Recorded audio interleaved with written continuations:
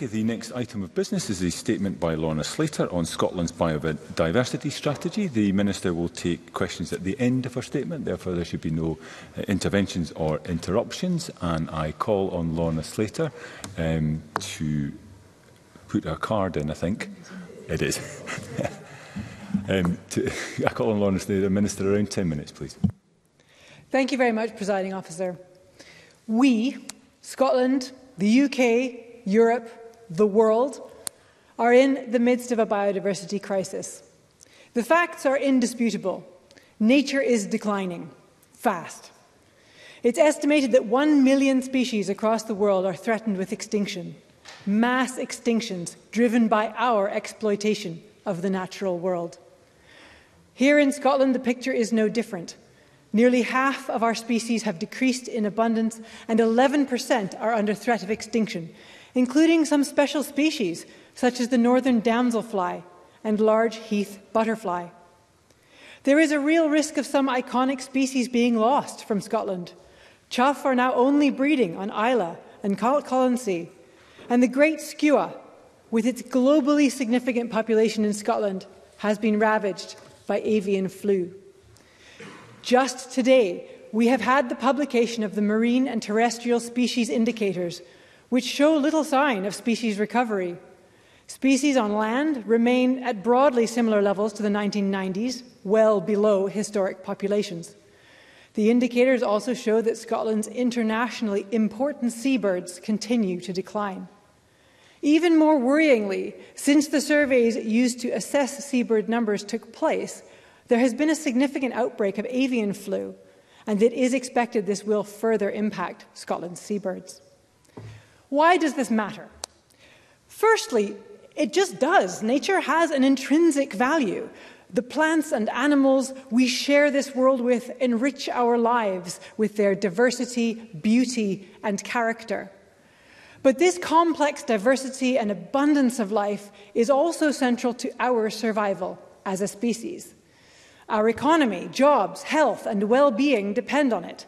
It's essential to our food production and security, to our fishing industry. It protects our soils, provides us with clean air and water.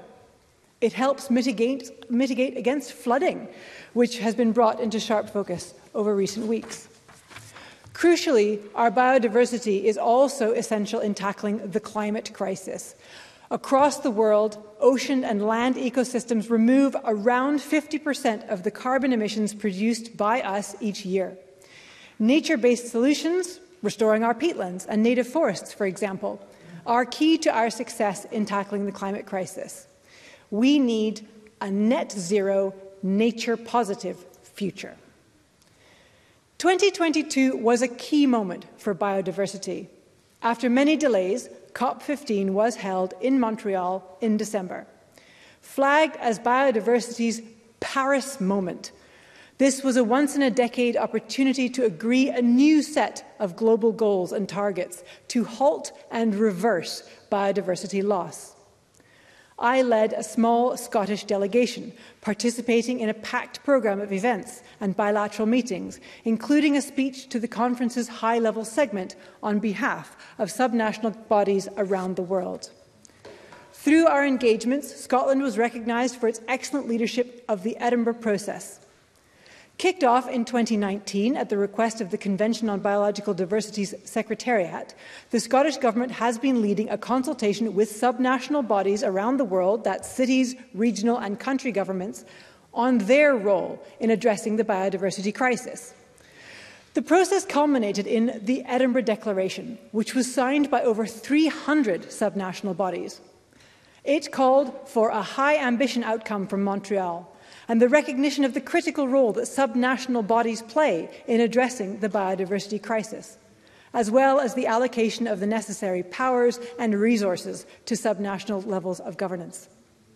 Scotland forged new partnerships with Declaration members, for example, with California and Quebec on protecting 30% of land for nature by 2030, with Paris, Madrid and Nagoya on urban biodiversity, with Parks Canada on the establishment of new national parks, with the European Parliament delegation and European regions Catalonia and Lombardy on 30 by 30 and peatland restoration, and with Sao Paulo on the establishment of a working group under the Edinburgh process on financing biodiversity recovery in cities. The Convention on Biodiversity's co-chair personally thanked me for Scotland's leadership of the Edinburgh process, saying, "The Edinburgh process has driven action for nature in cities, regions and other subnational governments around the world, while raising awareness of the vital role these governments play in protecting biodiversity. This is a message that has been heard loud and clear by state parties at COP15 in Montreal, supporting a high-ambition outcome from the talks. I want to thank the Scottish Government for their leadership on international biodiversity issues, overseeing the Edinburgh process and delivering the Edinburgh Declaration." We are now supporting and exploring the next steps, with a focus on working with and supporting subnational governments to deliver on this global framework. After some tense negotiations, I was delighted that COP15 agreed the Kunming-Montreal Global Biodiversity Framework. The framework builds on a vision of the world living in harmony with nature, where by 2050 biodiversity is valued, conserved, restored, and wisely used, maintaining ecosystem services. The framework includes 23 global targets for 2030, including some truly groundbreaking actions, protecting 30% of our land and sea by 2030, eliminating, minimizing, reducing or mitigating the impacts of invasive species, preventing their establishment and eradicating or controlling them. Sustainable management of our seas under sustainable management of areas under agriculture, aquaculture, fisheries and forestry through biodiversity-friendly practices. Eliminating subsidies harmful for biodiversity in a proportionate, just, fair, effective and equitable way. Bringing the loss of areas of high biodiversity importance close to zero through spatial planning and management. Our challenge now, everyone's challenge the world over, is to deliver on this agreement. On the 13th of December, I published the draft Scottish Biodiversity Strategy.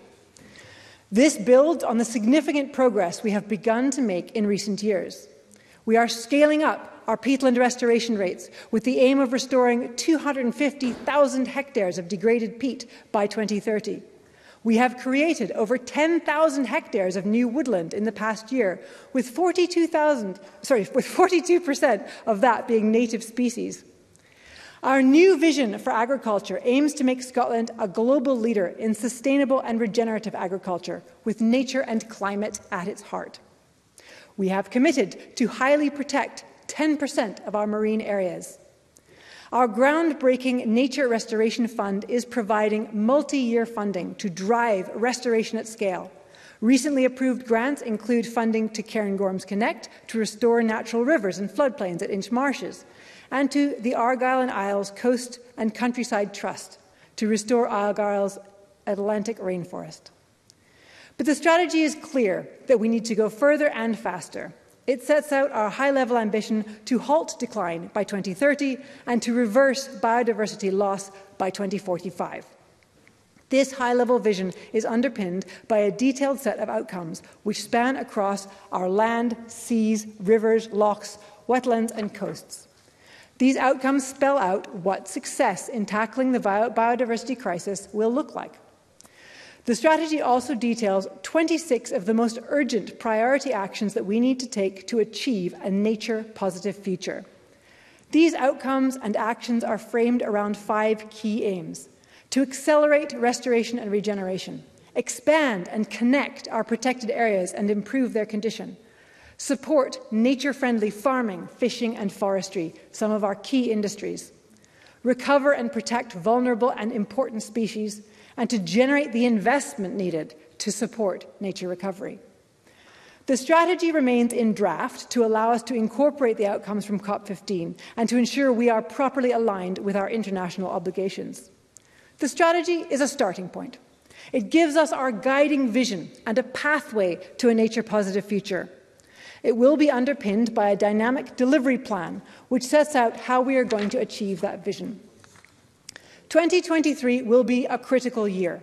We are working with stakeholders to develop the delivery plan and will consult on and publish our plan later this year. We will lay the groundwork for the introduction of statutory targets and the Natural Environment Bill. We will set out how we will protect 30% of our land and seas for nature by 2030, the cornerstone of global biodiversity framework. We will be creating highly protected marine areas in at least 10% of our seas. We are currently consulting on the policy framework for highly protected marine areas. Once that consultation is completed, the selection process to identify the most appropriate areas so that 10% of our seas are highly protected by 2026 will begin. We will consult on the draft fisheries management measures required for the existing marine protected areas, where these are not already in place, as well as for key coastal biodiversity locations outside of those sites. We will be forging ahead with land reform and the reform of agricultural subsidies, ensuring that these deliver positive effects for biodiversity. We will continue to deliver real change on the ground through our world-leading Nature Restoration Fund, with a new round of funding to be announced in spring 2023. And critically, Scotland will publish a new climate change plan by the end of 2023, which will set out how we will get back on track to delivering net zero. We are looking at what more we can do in terms of investment in nature-based solutions as part of that. Net zero and nature positive will increasingly go hand in hand. I'll make 2 points to conclude. Firstly, on the need to continue to engage and mobilise stakeholders and communities on their role in delivering a net zero, nature positive future. It is not just for government to deliver our biodiversity strategy. A whole of society approach is needed if we are going to be successful. We need to understand what a just transition looks like for biodiversity, in the same way as for climate, and lock in the new opportunities around private investment and the generation of new green jobs and community opportunities. Second, on our level of ambition. Scotland can play a leading role in delivering the ambitious new global biodiversity framework, but none of us should underestimate the scale of the task ahead. For those who aren't swayed by arguments about the intrinsic importance of nature, about the undeniably positive effects it has on our health and well-being, then you may be persuaded when you consider that more than half of the world's GDP is thought to be dependent on nature in some way. If we don't make the transformational changes needed to how we use our precious natural resources, the impact on our people and planet is going to be irreversible and devastating.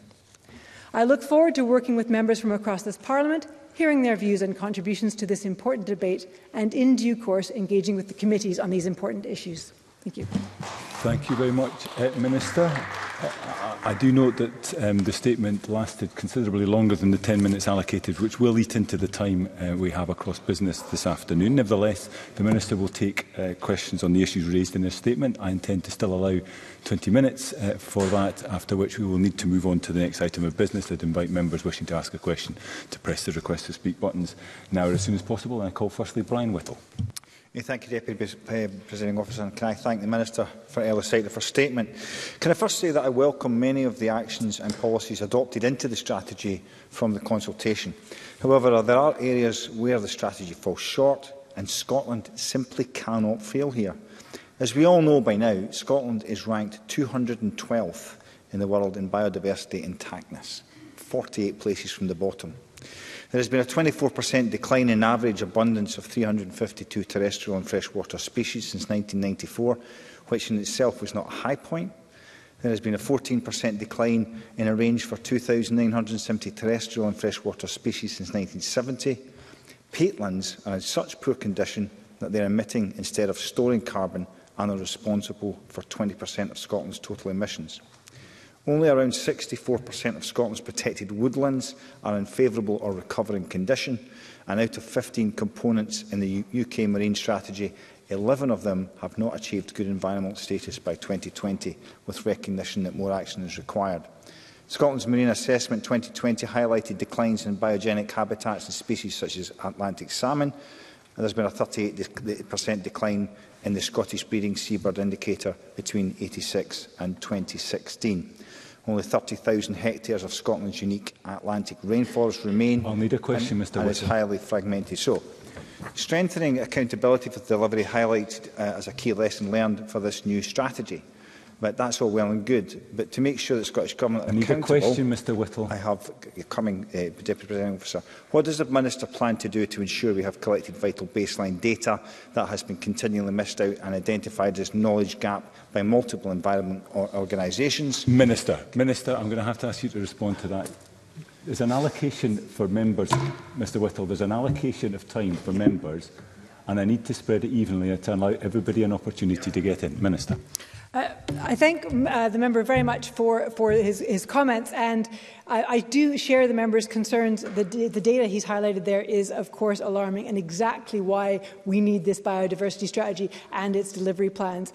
Wherever we can, we need to, as the member quite rightly says, gather the correct evidence, both of the current state of nature and, as we go forward with our rolling delivery plans, to evidence that what we're doing is working. That is the point of having the 5-year rolling delivery plans to underpin the biodiversity strategy, is so that we can be assured that what we are doing is evidenced that we are succeeding and working towards our 2045 goal.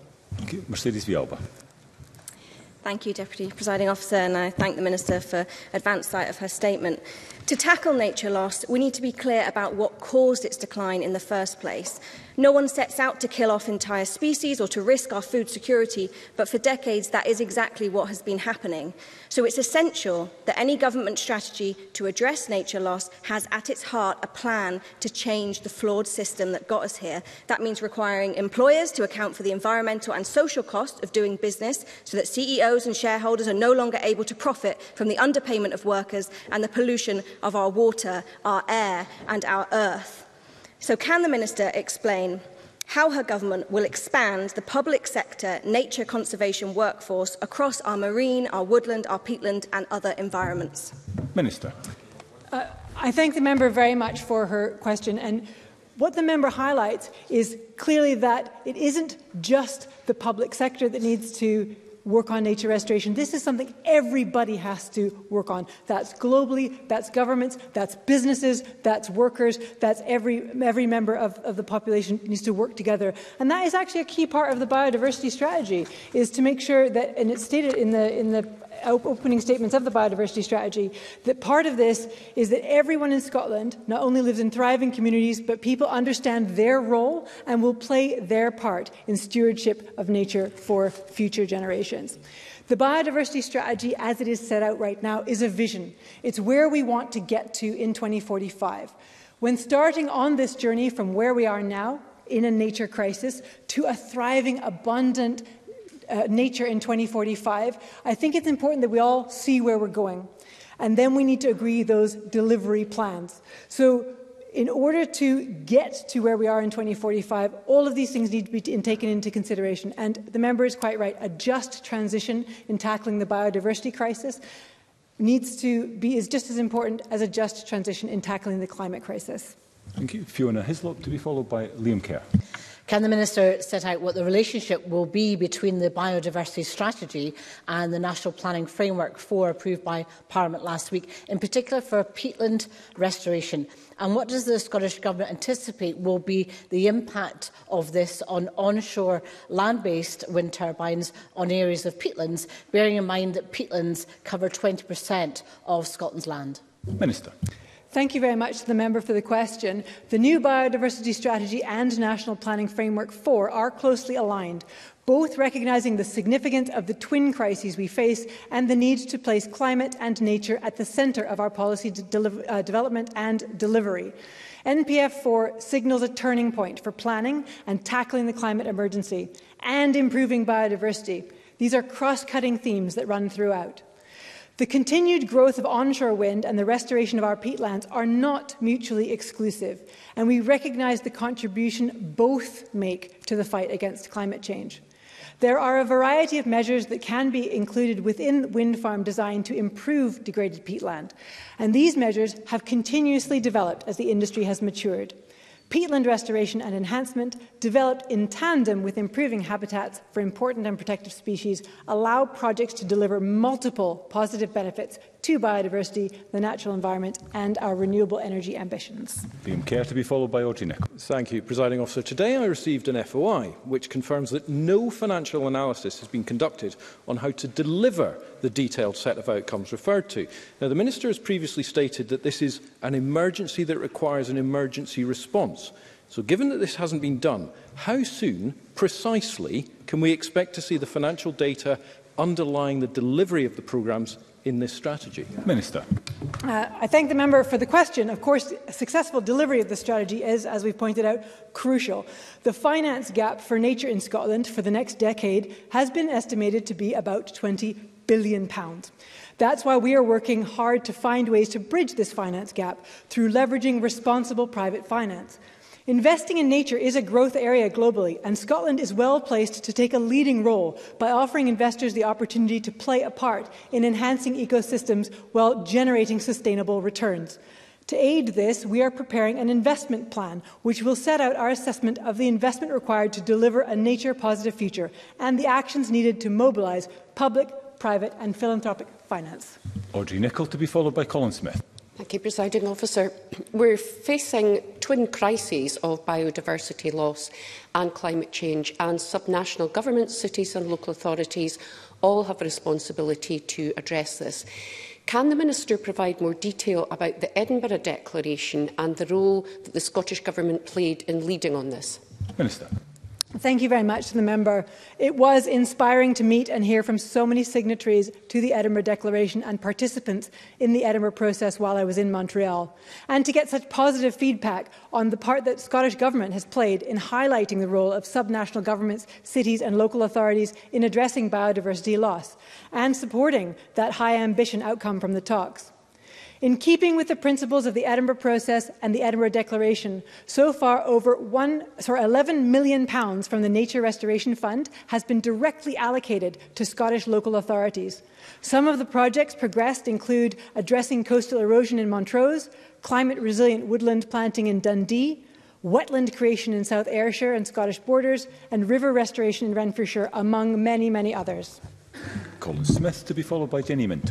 Thank you, President Officer. The Woodland Trust have called on the Scottish Government to raise the proportion of native trees in future planting to at least 50% from the previous 40% target. That's something Labour supports. Now, the Green Manifesto committed to 60%. So could the Minister clarify just what the Government's current position is? Is the target 40%, 50% or 60%? And will that target be included in the Biodiversity Strategy Delivery Plan? Minister. Thank you very much to the member. Yes, I would absolutely expect targets to be included in the Biodiversity Strategy Delivery Plan, and I'm happy to write to the member with more detail on the exact figures that he's looking for there. Jenny Minto to be followed by Willie Rennie. Thank you, Presiding Officer. The SEAC Committee has heard evidence from several environmental groups in relation to Westminster's retained EU law bill. It was highlighted that invasive non-native species is one of the top 5 drivers of biodiversity loss globally. It is therefore critical to prevent their spread.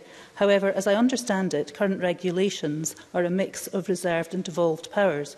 Can the Minister please explain how the Scottish Government aims to ensure that these mixed-up powers do not impact on the important work that communities, individuals and organisations are doing to eradicate invasive non-native species to improve Scotland's biodiversity? Minister. The Scottish Government is deeply concerned by and fundamentally opposed to the UK Government's plans to potentially dismantle laws protecting nature as outlined in the retained EU bill. Scottish Government officials continue to work with their UK Government counterparts as part of the programme to identify devolved retained European Union law across devolved and reserved competencies, and therefore what powers Scottish ministers might need to use to prevent deregulation, to protect devolution and to uphold our high environmental standards. In respect of powers relating to invasive non-native species, these are largely devolved to Scotland. However, key reserved powers relate to controlling the trade and import of invasive species into Scotland. Notwithstanding these difficulties, we will continue to work closely with the other devolved governments and the UK Government to tackle the threat posed by invasive species, and the GB, so Great Britain Invasive Non-Native Species Strategy, will be published shortly. Willie Rennie to be followed by Kenneth Gibson. Farmers have got an important job to do on biodiversity, but we still don't have an agricultural bill. for the agricultural support scheme. So is the Minister going to be encouraging her colleagues in the Rural Affairs Department to speed up the delivery of the agricultural bill so farmers can get on with the job of helping with biodiversity? Minister. I thank the member for that question. The Cabinet Secretary for Rural Affairs and Islands announced in a parliamentary statement on the 8th of November the proposed timeline for transition to the new agriculture support scheme, with the introduction of new conditionality informed by the National Test Programme by 2025. This will be followed by a phased launch of the future framework, starting with the enhanced payment to reward farmers and crofters for taking meaningful action for climate and nature in 2026. Delivering biodiversity protection and restoration is a key aim of this process. However, we are not waiting until 2025. In the interim period, the Agri-Environment and Climate Scheme will continue to support farmers. And today, my colleague Marie Goujon announced more than £14 million has been awarded through the Agri-Environment Climate Scheme to 680 rural businesses with projects that protect the environment and mitigates the impacts of climate change, and that a new round of AICS funding is open for applicants. Kenneth Gibson, to be followed by Mark. Thank you, Presiding Officer. Minister, does the Scottish Government support the reintroduction of species native to Scotland which were eradicated by humans? Beavers and seagulls have already been successfully reintroduced. For example, Eurasian lynx, a medium-sized wildcat extinct in Britain for around 500 years, but which a study, Trees for Life, Landscape and Scotland, the big picture, on assessing the social feasibility of potential lynx reintroduction, found that Scotland could support a viable population. And does she agree that lynx would help maintain ecosystem balance and diversity by regulating deer numbers while posing no danger to people and very little to livestock, as shown in the many European countries with lynx populations? Minister. I thank the member very much for his question. Reintroductions of native species have an important role to play in nature restoration here in Scotland and across the world. I am incredibly pleased with the progress that we've made with the reintroduction of beavers over the last year, and will continue to work with Nature Scot to support this important piece of work. With regards to lynx, the Scottish Government has no current plans to reintroduce lynx into Scotland. It is, of course, for Nature Scot, as the relevant licensing authority, to evaluate any applications received by it on a case-by-case basis. Mark Ruskell, to be followed by Edward Mountain. Thank you. Grazing pressure from deer continues to halt Scotland's ambitions to restore native woodland and regenerate our environment. So can I ask the Minister whether the use of Section 10 powers by Nature Scot this week represents a shift in gear on the Scottish Government's approach to deer management, and what further action is planned ahead of the Natural Environment Bill? Minister. Thank you very much to the member for the question. The Scottish Government is absolutely clear that effective deer management is vital if we are to bring populations in balance with nature and effectively tackle the twin crises of biodiversity loss and climate change. We are committed to implementing the recommendations made by the Deer Working Group, including new legislation to be brought in during this Parliament. In the meantime, we are making full use of the existing intervention powers wherever they are required. Last week, Nature Scot used powers available to them under Section 10 of the Deer Scotland Act to carry out a deer cull on an estate in Sutherland where deer are having a significant impact, including on the 4 sites of special interest, SSIs. I'd like to express my thanks to the staff involved in this challenging but essential work. Nature Scot is also represented on the Deer Project Board and is working alongside the board on priority actions for deer in Scotland out with legislative change. Edward Mountain, to be followed by Co-Cap Stewart. Thank you, Presiding Officer. I remind members of my register of interest in that I own and manage land. Minister, you suggested that the government planted 10,000 hectares in the last year. That happens to be 5,000 hectares below the target, or 30%.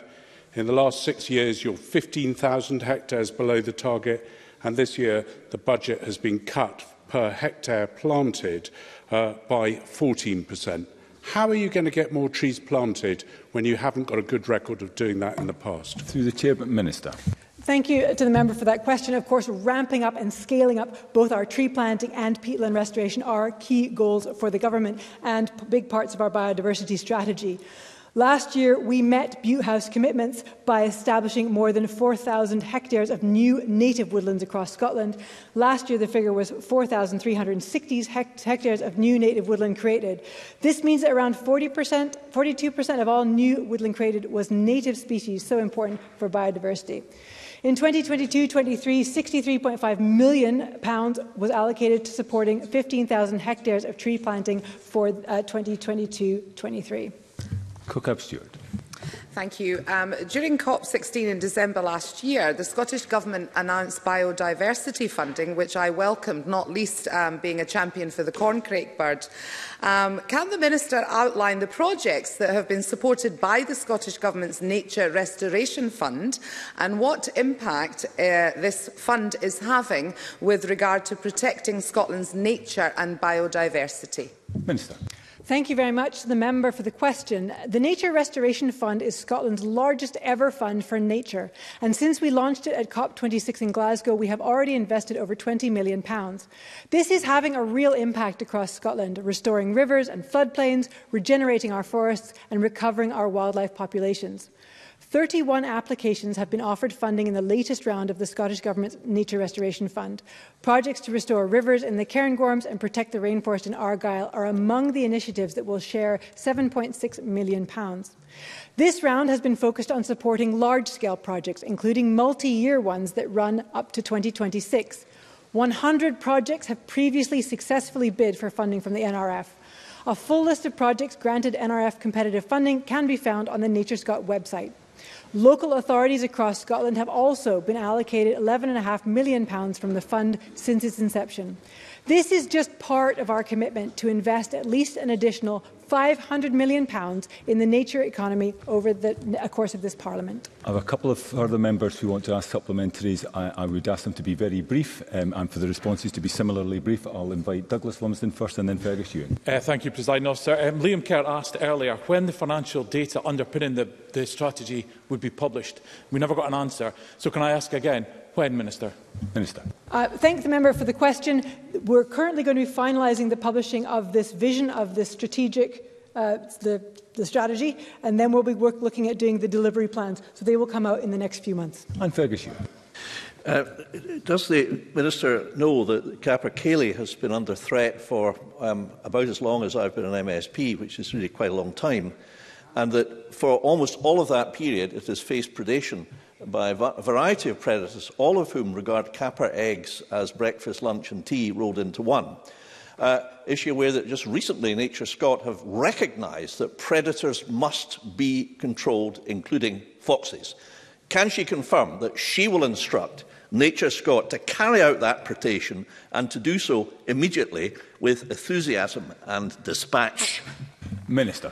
Well, I applaud the member's general enthusiasm and, of course, his enthusiasm for supporting Capercaillie. It is something that is being looked at very closely by Scottish Government officials, Nature Scot and Cairngorms National Park, and we're working together on a plan to protect this precious iconic species. Thank you, Minister. That concludes this item of business. There will be a brief pause before we move to the next item of business.